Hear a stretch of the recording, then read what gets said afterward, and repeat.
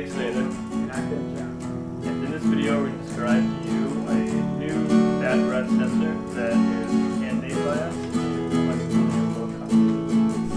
In the age-old battle against bad breath, humans have faced feelings of uncertainty, self-doubt, and embarrassment. While the search for a permanent cure goes on, traditional stopgaps such as a breath mint or a piece of gum have been utilized for centuries in an effort to mask oral malodors. However, how is one to know if his or her breath truly does smell bad, and what odors classify as bad breath? Research has shown that up to 90% of the compounds that cause bad breath originate in the mouth, primarily due to bacterial metabolism, and these reactions often produce sulfur compounds which the human nose recognizes as a bad odor. A few examples of high sulfur content foods are coffee, garlic, and eggs.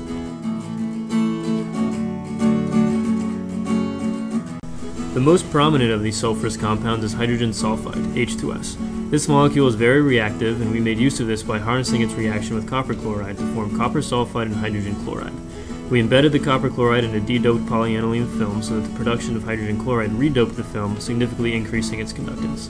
Thus, in the presence of high concentrations of hydrogen sulfide, we will see a change in the resistance, effectively acting as a bad breath sensor. Based on our tests, this is a reversible process, and polyaniline will eventually return to its de-doped state. To build this device, we first synthesized polyaniline using the rapid mixing technique of aniline monomer and oxidant. This gave us a deep green color, verifying that we formed the emeraldine salt form of the polymer. Next, we used vacuum filtration to purify our polymer and de-doped it in ammonium hydroxide, achieving a deep blue color characteristic of the non-conductive emeraldine base form. The electrodes were fabricated by pencil traces on office paper, thereby reducing production cost and time. We used interdigitated electrodes to increase the active surface area of the electrode and decrease the electronic path length.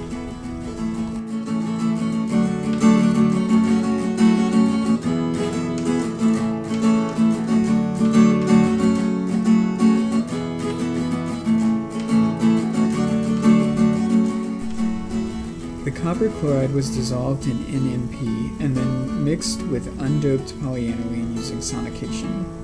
Thin films were produced by drop casting our solution on the electrodes and then dried in an oven.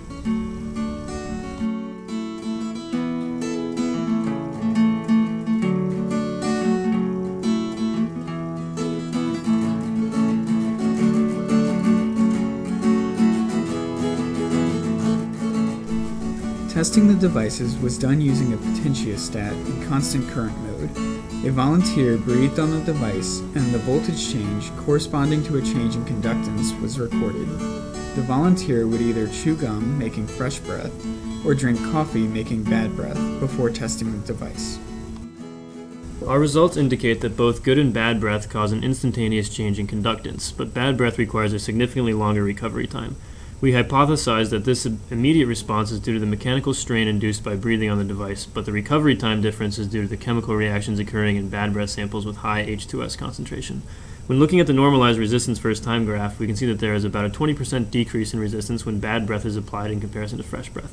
Furthermore, the inset recovery time graph shows that it takes twice as long for bad breath samples to recover the baseline resistance than for fresh breath samples. Both of these results support our hypothesis that this behavior is due to chemical doping. Though the initial response is not selective, we can, however, take advantage of the difference in recovery time to functionalize a device that, with a bit more optimization, could become a useful tool in the battle against bad breath.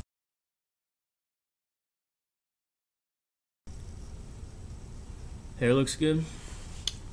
Shirt looks good. Got the wine. Better check the breath. Whew.